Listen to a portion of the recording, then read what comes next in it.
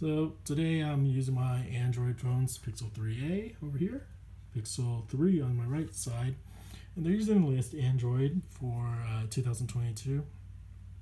Today I'll be talking about how you can add the drawer button. In this case, this is using 2-button system navigation for the bottom shortcut buttons.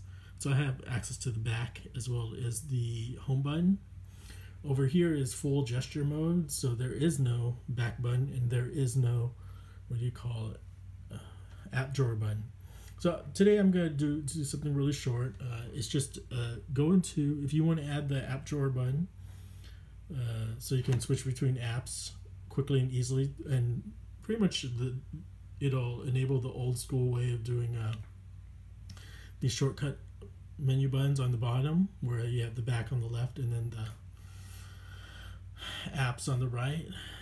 You just need to go to your settings button, and then you'll be at the very top, but scroll down to the bottom where you see accessibility, and then scroll down again to system controls. It's not easy to find, and I don't even know what you call these bottom shortcut buttons, but you go to system controls, and then finally you have access to system navigation. So that's what you could easily just type in system navigation into there, which would be much more faster and easier. But I'm showing you the long way of getting there just in case you want to know.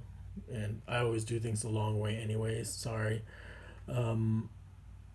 So 2-button navigation gives you access to the back button as well as home button. But the one that we want is the old school way, having home, first back, then home, and finally switch apps. And let's go do that. And now you can see, now I have the switch apps button on the right, bottom right. And this is the home button, and that's it. So again, if you want to enable the old system navigation, bottom shortcut buttons for your, Android phone, they'll probably change this anyways, but you can go into settings. At the very top, you can type in system tools, or what was it again? It wasn't system tools. Well, you could type in system tools, but system navigation.